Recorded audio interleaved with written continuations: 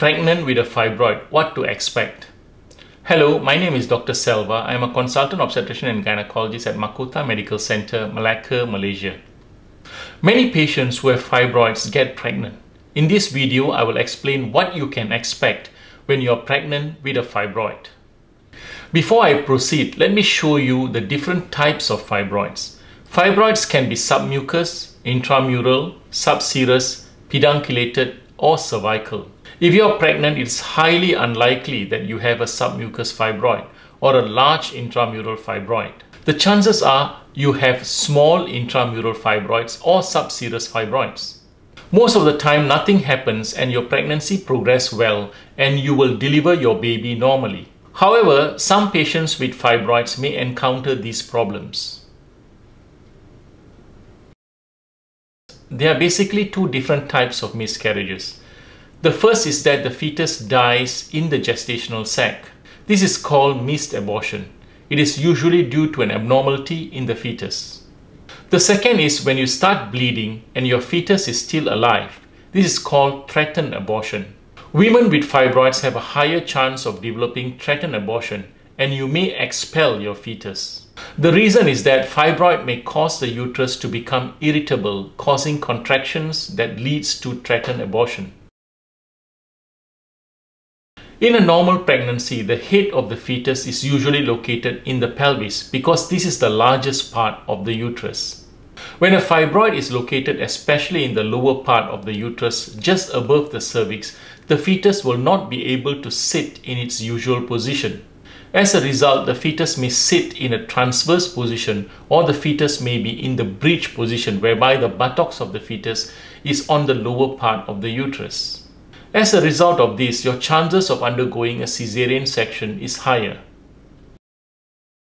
As the fetus grows, the uterus enlarges. In the presence of a fibroid, the uterus will be larger.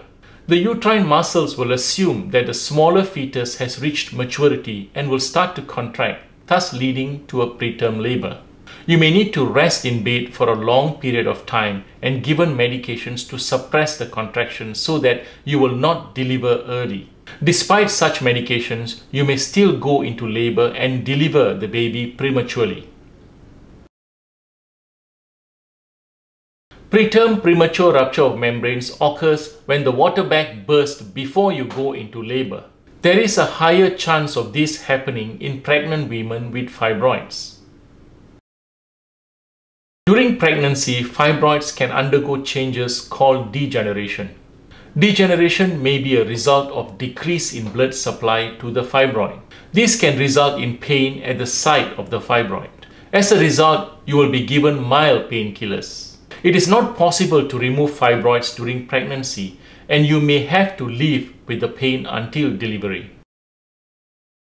Abruptio placenta means that your placenta tears away from the wall of the uterus before your baby is delivered. It's very serious because your baby won't get enough oxygen and you can have heavy bleeding. You could go into shock.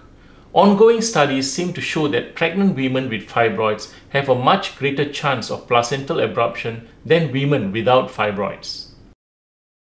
If you go into labor with a fibroid, there is a higher chance of an obstructed labor. This means the fibroid may block the smooth passage of the baby through the cervix and out of the vagina. You have a higher chance of undergoing an emergency caesarean section. Following a normal delivery, patients with fibroids have a higher chance of developing heavy bleeding called postpartum hemorrhage. The fibroid may cause the uterus not to contract properly, causing heavy bleeding.